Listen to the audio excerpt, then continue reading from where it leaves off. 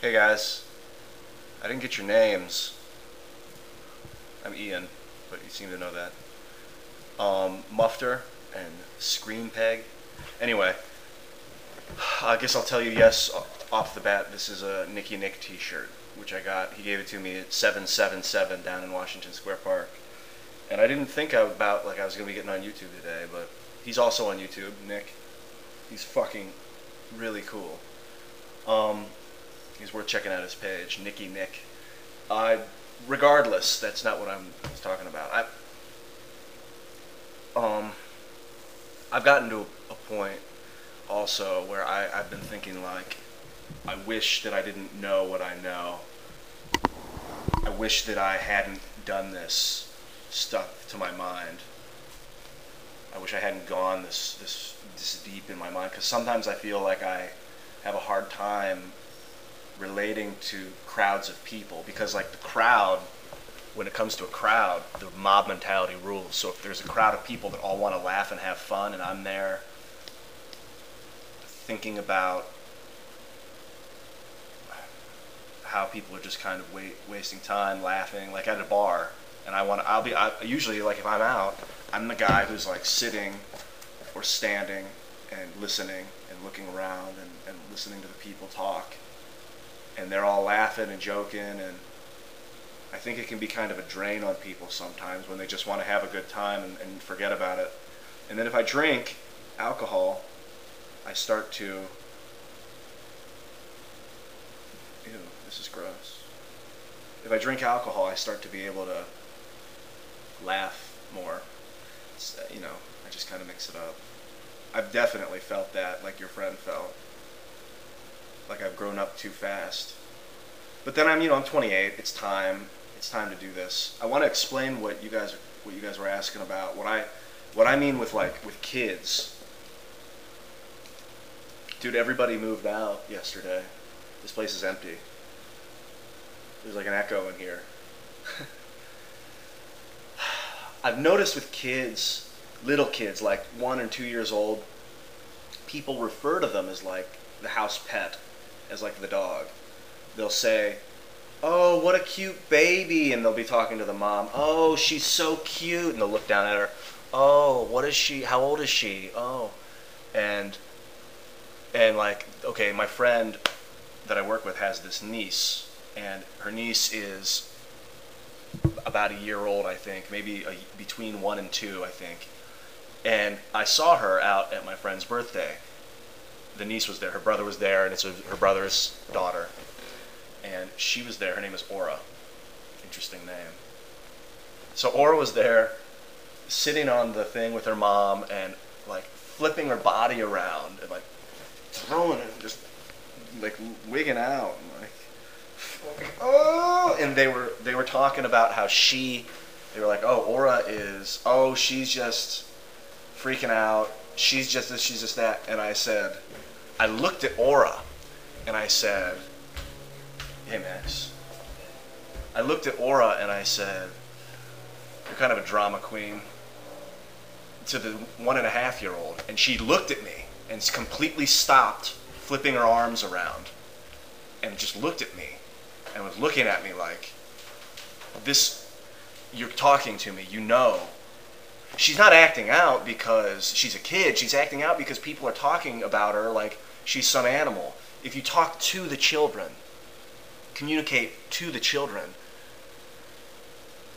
Like after I did that, then there was like kind of change in the feel of the situation. There was like, everybody was like kind of got quieter, and then her dad went, "What is that? She's a drama queen?" And I went, "Yeah." She's like flipping herself around, and everyone was like, "Yeah, yeah," and she stopped. But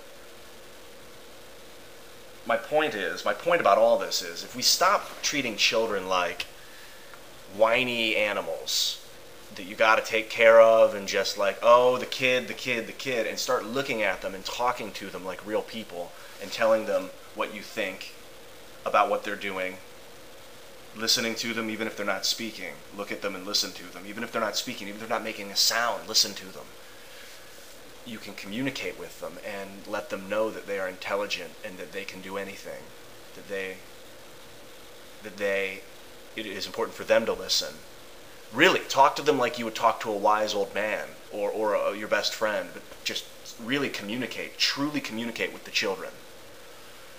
It will expedite the learning process, because a child that knows that they can learn is able to learn. If a child doesn't know that it can learn, then it doesn't. We only do what we know. So I think it's very important for us to start treating children with respect that we treat others. Self-respect. Be honest with them. Communicate with them truly.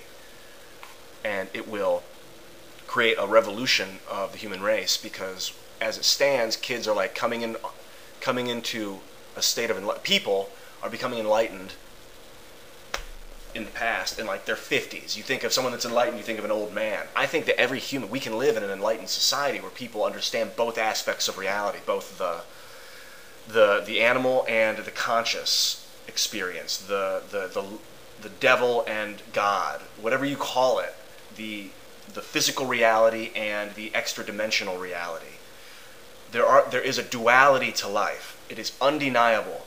There is a duality in existence. It is undeniably part of what is happening, and that is why people are so confused all the time.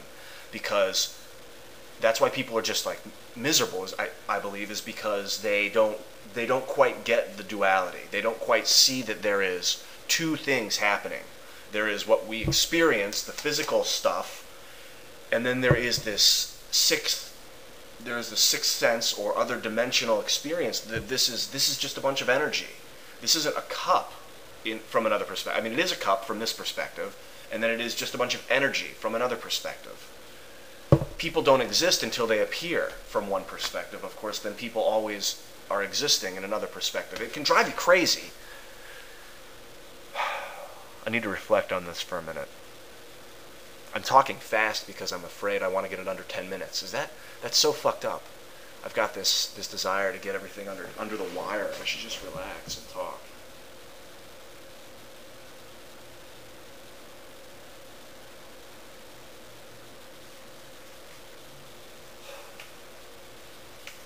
Kids are much smarter than we give them credit for. I mean, even like newborns, they get it.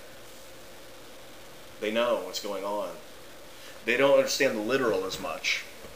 Like, they don't know how to start a car, or they don't know that green means go and red means stop. They have to be told. And that process, I think, for parents and for people, starts to wear them down, because they're like, I don't want to explain everything to this person, but you kind of have to. That's what the human race does, is we explain things with patience. But then if you let the child talk to you, the child will tell you the truth and will point out things about you. Because they are consciousness. They are conscious essence put into a human body, and they are beginning the journey of understanding the third dimension.